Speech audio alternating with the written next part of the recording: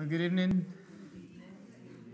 Welcome to our service this evening as we come to praise and worship God. You'll notice in just a moment that we have loaned a presenter from the tail end of the congregation. But I think it's just really encouraging and a re-emphasis that we are one congregation, that we are together here serving Jesus from the town and the villages. Wonderful for Hector wanting to be with us and Hector to lead us in the praise of God this evening, as our usual presenters are either unwell or away at the moment. And so we do continue to remember those who are away at camps, especially the camps that have taken place and the ones that are ongoing and still to go. So continue to remember our own Rod and Emma and Kenny Hugh as they're down in Oswestry, and some of Alistair's own children who have been and who are at Oswestry, and some of our own girls here who are just back from there this past week. So let us worship God together. Let's sing, and we're going to sing in Psalm 139, Psalm 139a in the Sing Psalms. It's on page 180, and we're going to sing the first 10 verses.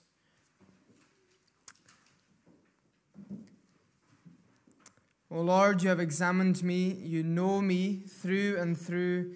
My sitting, rising, all my thoughts afar are known to you. Psalm 139a from verse 1 to 10. We'll stand and sing to God's praise.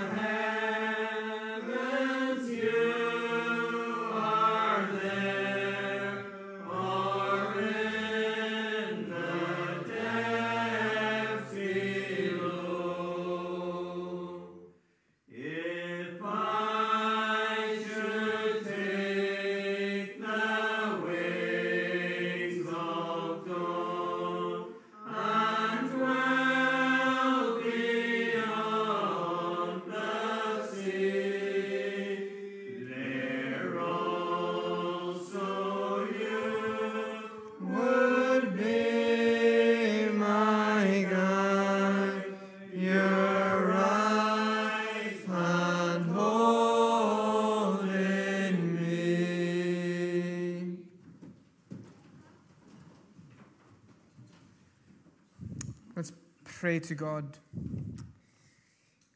Lord our God, as we come this evening into your house and now collectively into prayer, we bow our heads as an expression of our hearts bowing down to you.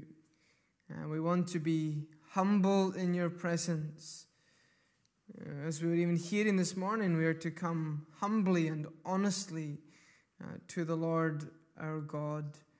And so we seek to do that for the first time as we seek our sins to be forgiven. And we do that every time, every day, as your children. We come humbly and honestly to you, our God.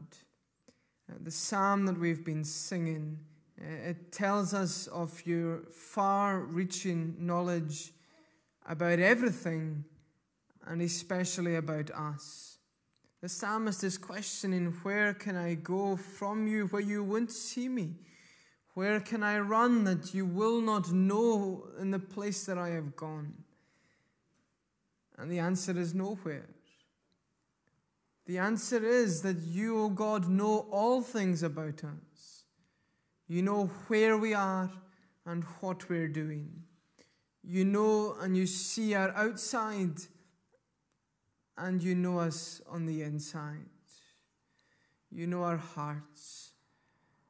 And for all of us, that is a humbling fact, that you truly know our hearts. For we can portray an image of ourselves to our friends, to our congregation, to this community. And where that may be genuine and heartfelt, yet we know truly that sin has such a hold of each one of us. And it strangles even the good that we want to do. The sin that is in our hearts, it diverts us from the track that we want to be on. We want to be serving you and living our lives for you. The sin that is in our hearts, it damages and it breaks relationships in our families and with our friends.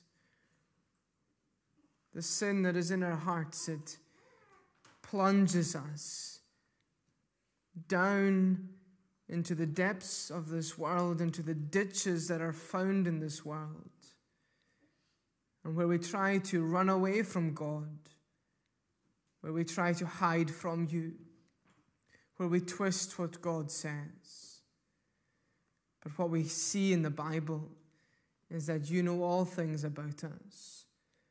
And so there's no point putting on any kind of mask when we come to pray, when we come to worship.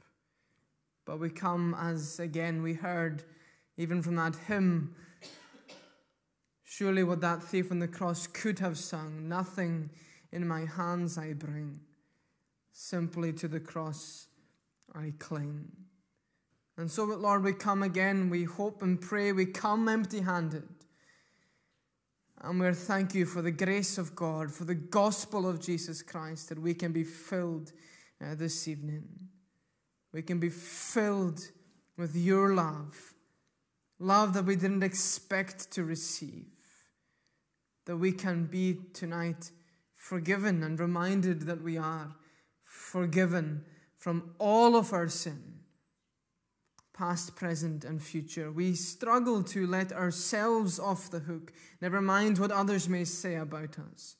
We struggle to forgive ourselves, and yet we shouldn't, because you, our Heavenly Father, who knows all things about us, has forgiven all sin.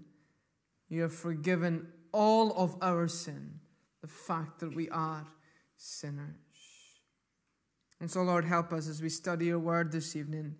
It'll be humbling, but we pray that it'll be rewarding, as it always is to be in your word. Rewarding because we learn about what a loving God we have.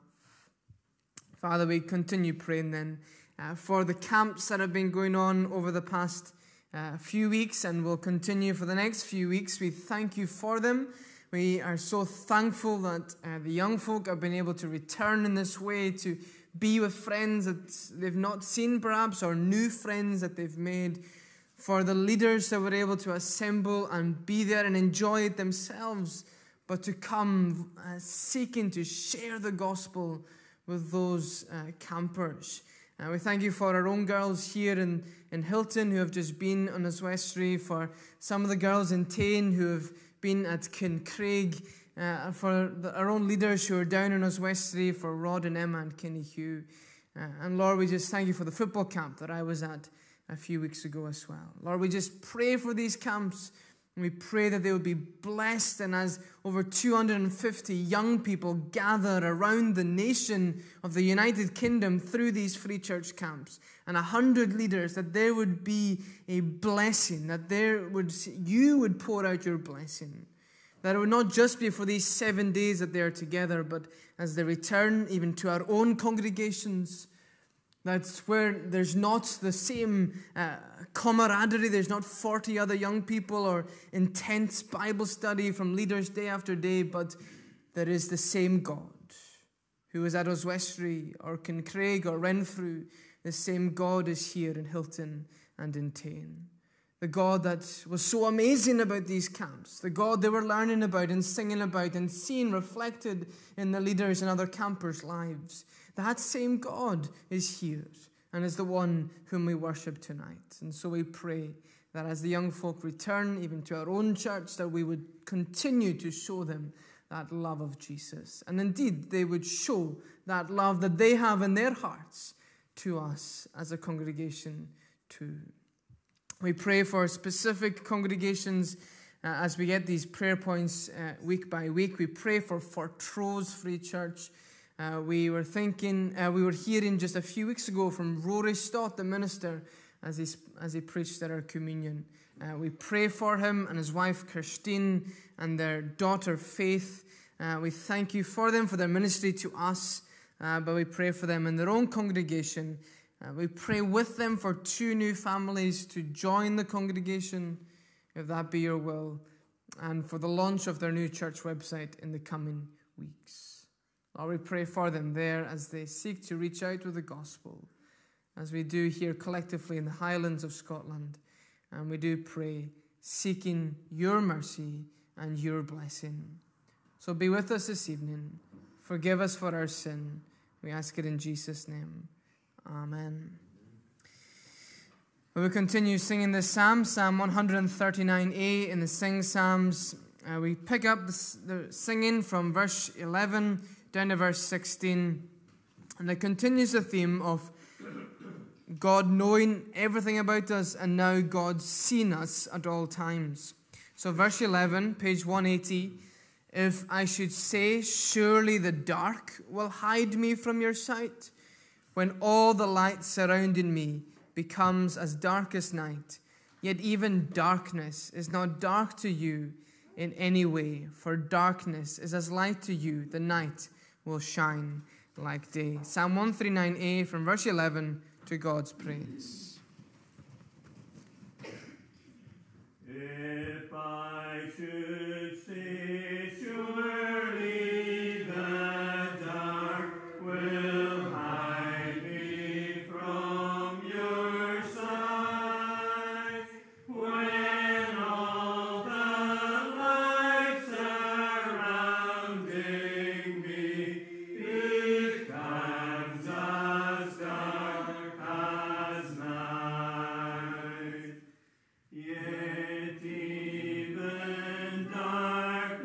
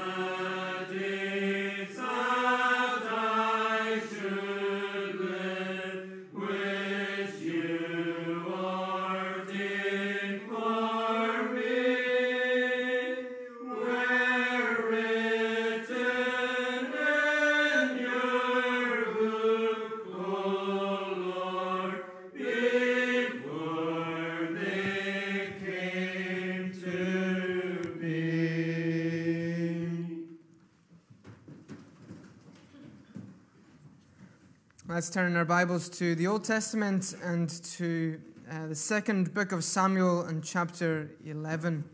2 Samuel and chapter 11. It's on page 314.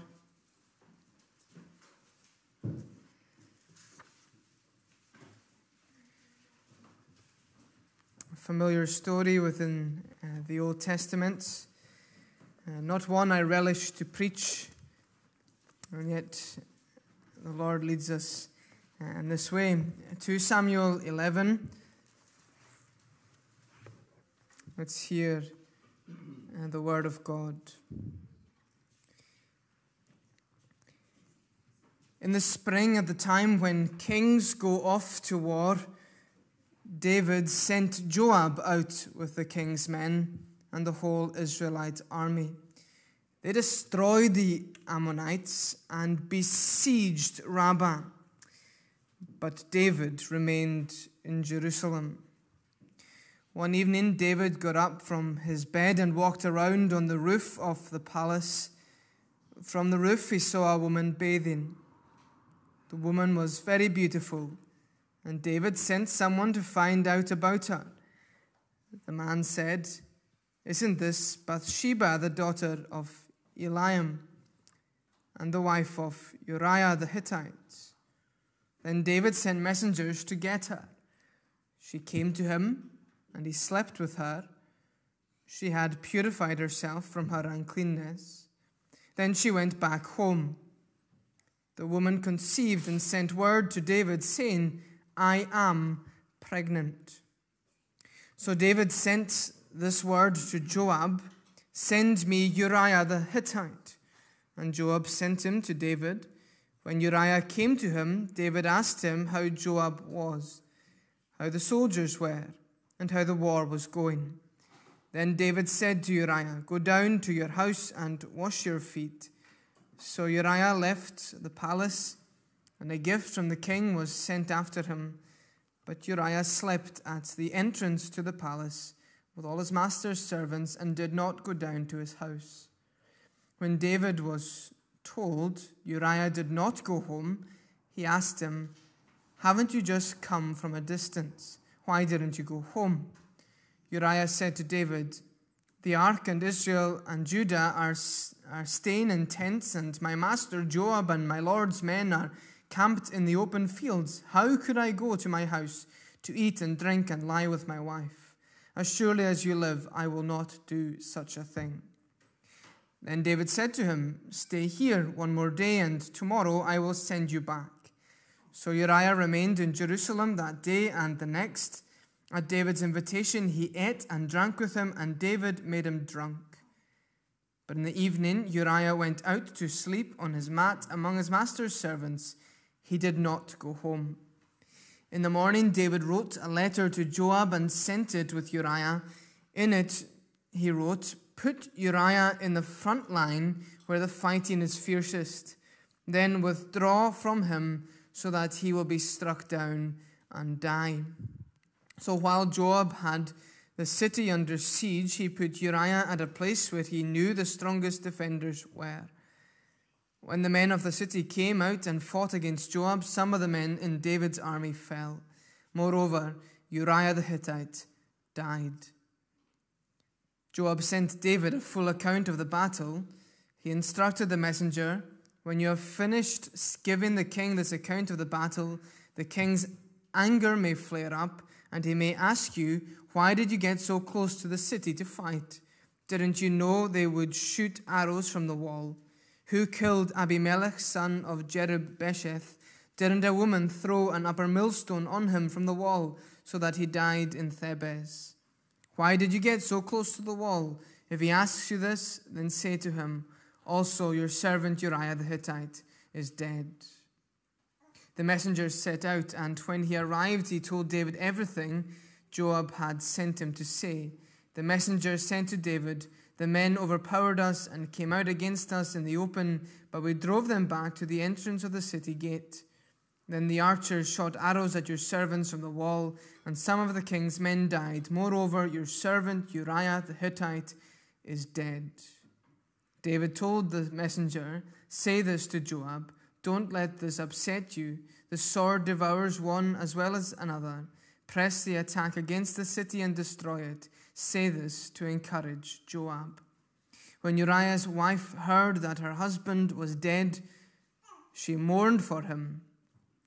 After the time of mourning was over, David had her brought to the house, and she became his wife and bore him a son. But the thing David had done displeased the Lord. Amen. This is the word of God. Well, before we sing this passage, let's study this passage. Let's sing again one of David's psalms that's fully, or to a large extent, display the sin that he has committed.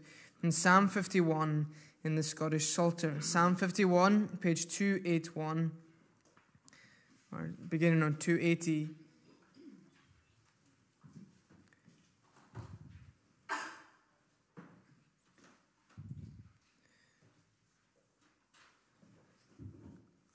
Psalm, a confession of David's sin, and yet recognizing that with the Lord there is forgiveness.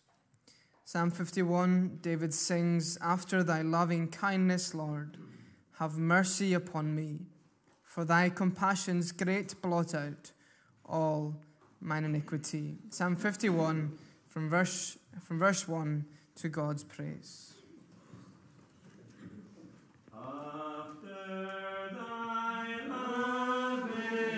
Kindness, Lord, have mercy upon me. But thy compassions great blot out all mine iniquity. Me cleanse from sin.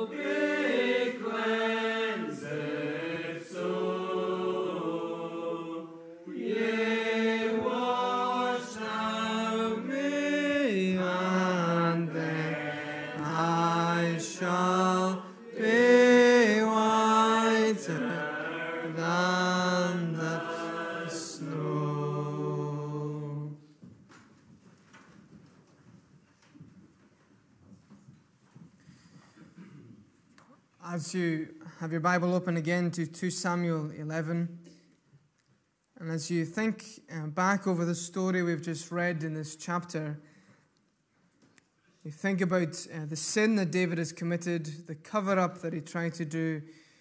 Let me just read the bottom line of the chapter, the end of verse 27. But the thing David had done displeased the Lord. The story between David and Bathsheba could very easily be played out on Netflix or on TV, because what we find on these channels is that this story is gripping and it's full of drama, intensity, lies, adultery, a cover-up, and a murder. Each episode and scene would have viewers gripping onto the edge of their seats. And yet the story that we find here in 2 Samuel 11 is not there for our entertainment, but is there for our warning. A few weeks ago in my own quiet time, I was reading this chapter as I read through 2 Samuel, and the Lord highlighted to me the bottom line of this chapter. But the thing David had done displeased the Lord. Or literally, the thing David had done was evil in the eyes of the Lord. And you may think, well, obviously, it was evil in the eyes of the Lord. It was hardly going to fill the Lord with joy, was it? But dig a little deeper than that. Think a little more about it. Meditate on that last line, the bottom line. Because I thought, and then I checked to make sure, but it was right. That is the only mention of the Lord that there is through the whole of this chapter. As this episode of scandal plays out, God is not cited. I was surprised at first, but then I thought, well, of course he isn't. God would have nothing to do with this rotten ring of sin. God does not make us sin. He is never part of our sin, and he will never condone our sin. Sin lies to us. And then we begin to think, well, it won't happen to me. Or, I won't be seen. Or, nobody will ever know. So I want to explore these three aspects that I believe we see in this chapter, launching from the end, if you like, from the bottom line, everything that plays out in this chapter. So not me, not seen, and not known. David would have thought, it wouldn't happen to me, or at least I wouldn't be seen, or nobody is going to know. So let's look at each of these in turn. First of all, not me. Because who would end up in a situation like this, 2 Samuel 11, pushing God not only to the fringes, but out of our lives? We would maybe suggest that it's a danger for the young, or for the spiritually immature, or for those who are inconsistent in their attendance to church. Yes, them too, but also you. I preached a sermon on backsliding not so long ago. I don't intend to retrace all those steps. But none of us are immune to this danger. We all know our hearts, let alone looking at anybody else. This chapter is the record of David's fall. King David. Who would have thought it? Probably not David. After all, this is the boy chosen by the Lord. This is the young man who fought and defeated the giant Goliath. This is the shepherd boy who rescued lambs from the mouths of lions and bears. This was David, King David, the man after God's own heart. And he not only falls, but he plunges into leadership and moral failure. There are few other characters in the Bible whose sin is laid so bare for us all to see than King David. The bottom line is that David is a warning to us all how suddenly any of us can be susceptible to the traps of the devil. A large part of the Old Testament is the unfolding story of the people wanting a king, wanting a leader to guide them to political and to social victory. If only they could find somebody who was equal to the task. Saul wasn't, Solomon wouldn't be, and clearly we see David isn't. And our world still does this. We still do this. In some ways, we want, give us a leader who can steer this country. If Netflix are looking for drama, then 10 Downing Street provides plenty. There's another shortlist drawn as to who will fill the vacancy of Prime Minister. However, he or she will no sooner have their feet under the table when there will be cries for them to be ousted and removed from their position. You see, the problem with David and Saul and Samuel, Boris Johnson, Prince William, is that they're all sinners. We need someone who is not a sinner. Actually, more than that, we need someone who can take away our sin. You know, the well-known hymn, Come Thou Fount of Every Blessing, it has a line in it that as Christians should sober us this evening. We are prone to wonders. Lord, I feel it. Prone to leave the God I love. And you must ask the question, how does that happen? Because when you became a Christian, you loved the Lord. You were singing your heart out. You were attending all the services, and yet we've all, if we've been a Christian for any length of time, know that this hymn writer is correct. We are prone to wonder and prone to leave the God we love. You know, the author of that hymn is a man called Robert Robinson. And he was converted under the preaching of George Whitefield in 1752. He became a Baptist minister in Cambridge. But towards the end of his life, he let his guard down and he backslid in his own faith.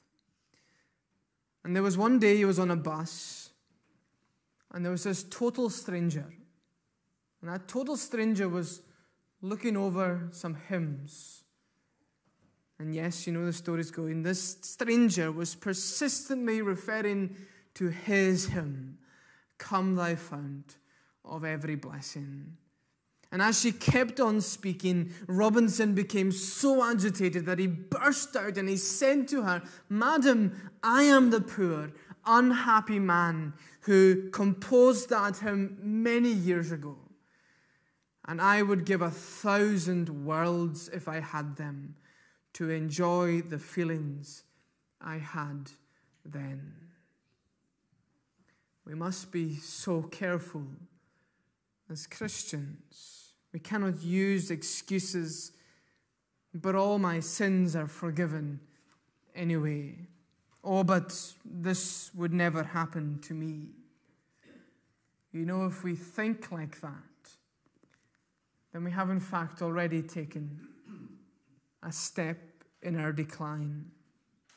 The only safe ground is to pray with Robinson. Oh, to grace, how great a debtor daily I'm constrained to be. Let that grace grow like a fetter, bind my wandering heart to thee. It won't be me, not me. It could be. So we must be on guard. So not me, but secondly, not sin. Well, maybe I can do it because I won't be seen. I can commit this sin because nobody will see me. Now, when we attempt to sideline God, when we try to live our lives as if he was not part of our lives, the danger we end up in is frightening. And we begin to think, nobody can see me doing this or going there, so what harm will it really do? This narrative of the narrative of the preceding chapter, it's really telling, because chapter 10 is centered around this war with the Ammonites. But chapter 11 turns from the front lines into the royal bedroom. One commentator said that there is nothing in this chapter but action. There is no conversation. There is no hint of caring, of affection, of love, only lust. David's sin didn't begin with Bathsheba. His sin began when he didn't go off to the battle. Verse 1, in the spring, at the time when the kings go off to war, David stayed at home. All the fighting men were away. Nobody was around to see him. He was free from the eyes of the locals, but he was not free from the eyes of God. During lockdown, there was this challenge going around on social media where parents were testing their children to see how patient they could be and how obedient they would be to following instructions. Unbeknown to the children, the parent had set up their phone camera somewhere in the room and then placed a big bowl of sweets, for example, in front of the child. What was the catch? Well, the child was told not to touch them until their parent goes out of the room and returns. The test is, will the child be obedient? Will they refrain from giving in to the temptation when it seems like nobody was watching? More often than not, as the parent steps out of the room, the child, thinking nobody is watching, grabs the sweets and tries to swallow it before their parent returns. And what danger we are in if we think we can get off with a certain act because we think nobody is watching. You know, the secret sins of your life, the secret sins of your hearts that perhaps never even see the light of day. They may only occur in your mind. They can cause great harm to yourself and to the people around you. You know, the truth about David, it's not because he was the king that he thought, I can get off with this sin.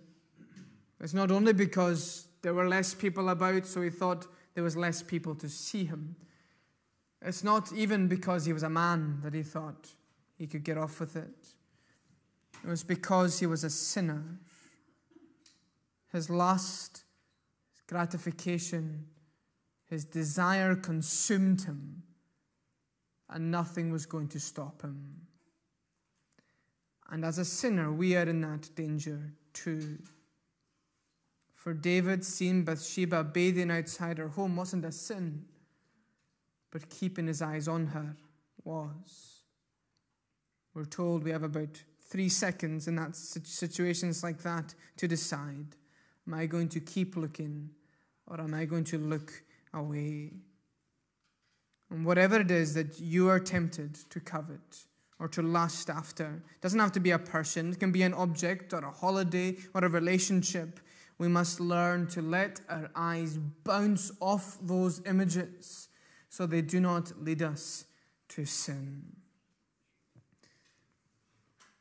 And you can think to these moments of temptation in your past and realize that there is no coincidence that when you were tempted to sin, you heard that voice, or the opportunity presented itself to stop. In that moment, you had a choice to listen to God's voice or to ignore him. The bottom line is, God is always watching. Proverbs 15:3, the eyes of the Lord are everywhere, keeping watch on the wicked and the good. There is no place or time or occasion when God's eyes are shifted from you. And that fact that God's eyes are always on you, it's not designed to scare you or even just as a deterrent to our sinful behavior. God's seeing and watching over you is a precious privilege. Our Father cares for you. He wants to protect you and lead you and guide you away from Satan's snares. So not me, not seen, and thirdly, not known. There's an artist, Peter Bruegel, and he had a painting of the crucifixion. You may know it, you may not. He had a painting of the crucifixion stolen from a church in Italy just 3 years ago. And it was such a prized possession because it was worth an estimated £3.4 million. Thieves used a hammer to smash open the display case, and they made off with it in a car.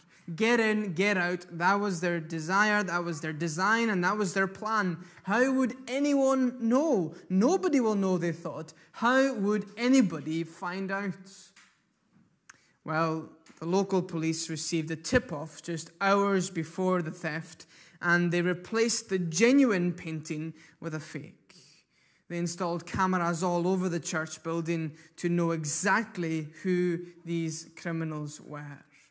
As the thieves went in to steal the painting, they didn't know that they were being watched the whole time. In their attempt to steal something precious, they left with something worthless. And sin always does that to you. You think you're going to get something precious, and yet it leaves you, or you get something worthless. David's sin, it didn't end with this lustful look. It didn't even end by committing adultery. His lies spiraled out of control.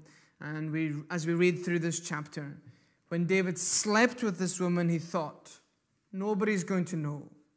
How would they know? The writer of this chapter, there's so many, even as I was reading it again there's so many literary features in 2 Samuel 11. But the writer deliberately shines a spotlight almost exclusively on David throughout this chapter. There was 2 people that sinned that day, right? There was 2 people. But Bathsheba, she only has 3 words in English, only 2 words in Hebrew. She says, I am pregnant.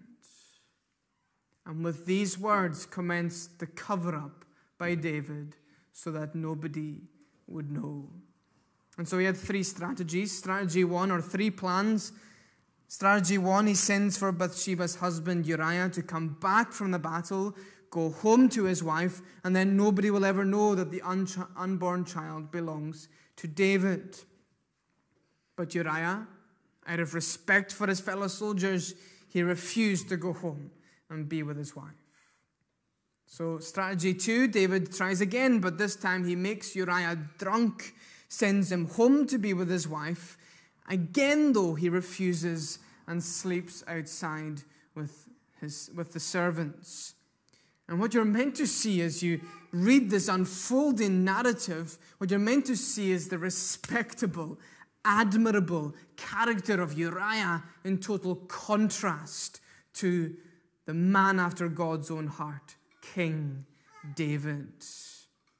Well, final plan, strategy 3. As a last resort, David sends Uriah back to the battle and gives him a letter to carry to Joab. And that letter was, in essence, Uriah's death sentence. He was placed on the front line and he was killed by the enemy. You see, for David, he wanted Uriah out of the picture. And the one sin he committed led to another sin, and then to another. Who's going to know about it? God knows all about it. You know, as you read your Bible, you cannot help but be made aware of the overwhelming fact that God knows. God knows. He knows you far better than you know yourself. In Numbers 32:23, be sure your sins will find you out. In the psalm we were singing, Psalm 139, in verse 3, he knows my going out and my lying down. All my ways are known to you. In Galatians 6:7, God shall not be mocked. We cannot pull the wool over his eyes. He sees us and he knows us. The bottom line is, none of us are immune from plummeting to the depths like King David did. The bottom line is that we are all guilty sinners. We have all let the Lord down. We have all tried to run from him. We have all tried to cover and hide our sin from him. We must own up to him and confess our sin to him. It's not a matter of trying harder to be good or being a better Christian or not doing that sin anymore, because you've worked it out. The more when we try really not to do that anymore, just in and of ourselves, we always end up doing it again. It's about resting in the finished work of Jesus. It's about seeking his help to overcome. Hear this life-giving, sin-cleansing word to us who are sinners, who must come empty-handed, whether we're able to answer all the theological questions that they dreamt of as you entered into heaven, or whether we come like that thief on the cross. The man in the middle cross said, I could come. He said he could come because, like David sings in Psalm 130, if you, O Lord, kept track of my sins, then who could stand? It's the answer to that question.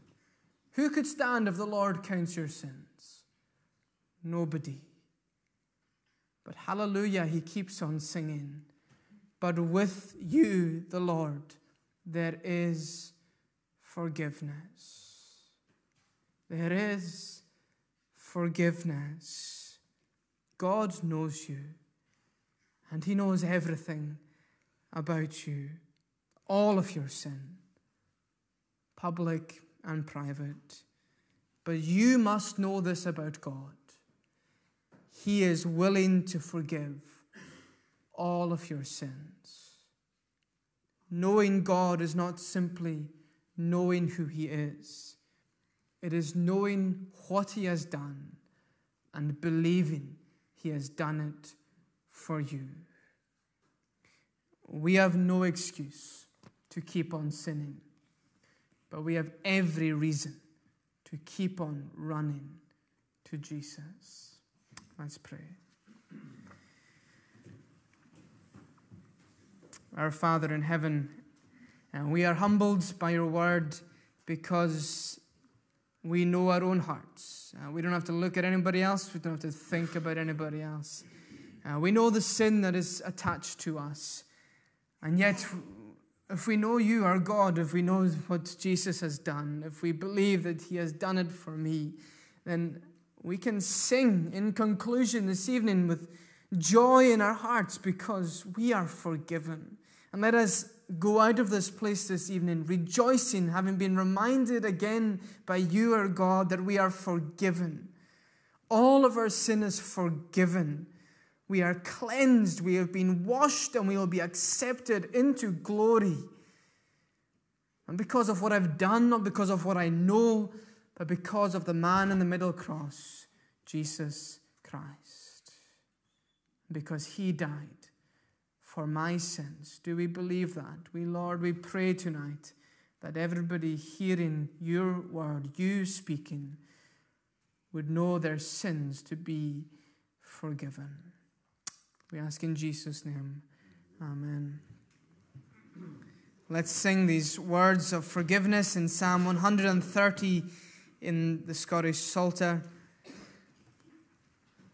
It's on page 421.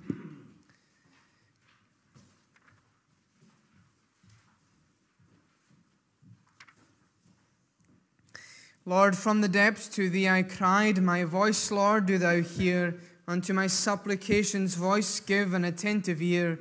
Lord, who shall stand if thou, O Lord, shouldst mark iniquity? But yet with thee forgiveness is, that feared thou mayest be. Psalm 130, to God's praise.